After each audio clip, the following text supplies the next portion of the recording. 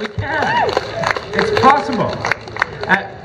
But you need to know it's possible, so that when you go and see your physician, when you see your MP or your MLA, you can tell them that this is treatment, it's evidence-based, I need it, help me to get it.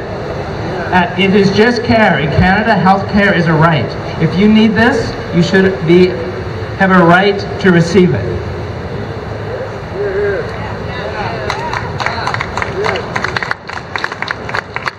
I want to tell you a story about Wendy Muckle, who I met in Ottawa at a smoking cessation conference several years ago. And she works at a clinic in downtown Ottawa called Inner City Health Ottawa. And she was on a panel with me at the smoking conference, and she was very interested in what we were doing. She is the director of a small inner city health clinic. She said, we've got about 30 people who use injectable opioids every day. We're also providing some alcohol maintenance. But we just want to provide best care to folks. What is best practice? And she said, if prescription heroin or injectable hydromorphone are what our folks need, we want to be able to offer it to them. And she said to me that we don't have fentanyl yet in Ottawa, but we know that it will come, and we want to be ready when it does. And she sent her staff out to learn from us back in the winter, and they are now prepared to start offering injectable hydromorphone at their clinic in Ottawa in just a couple of weeks. And I think that's remarkable.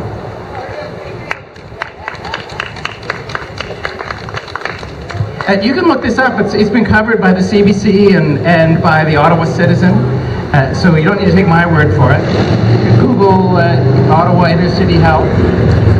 And there's a senator in Ottawa, a retired police officer. His name is Vern White.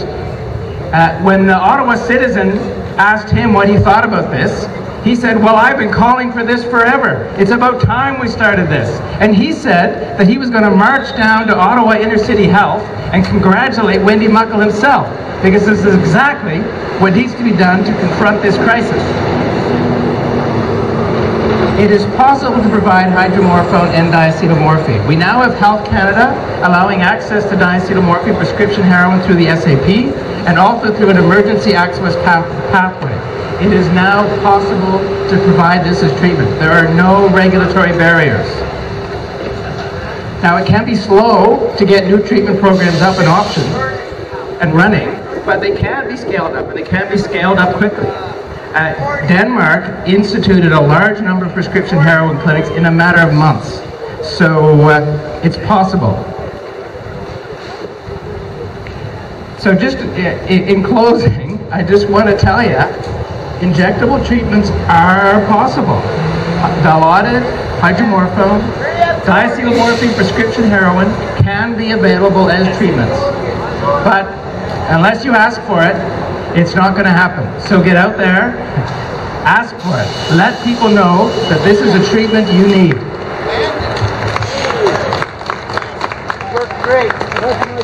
Great. Side effects? Well, the side effects are the same as any opioid. So there is the potential for respiratory depression. And because of that, we're recommending that people would use in a supervised setting where there's health professionals around.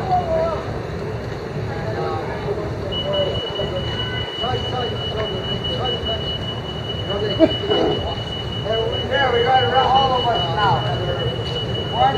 Where's the other guy? Where's that Monia? Hey, no Monia, where are you? Yeah, so I'll be around. If you have some questions, I'd be happy to take some questions. Robert, you coming? Way to go. Thank you very much. Before we hear from the next speaker.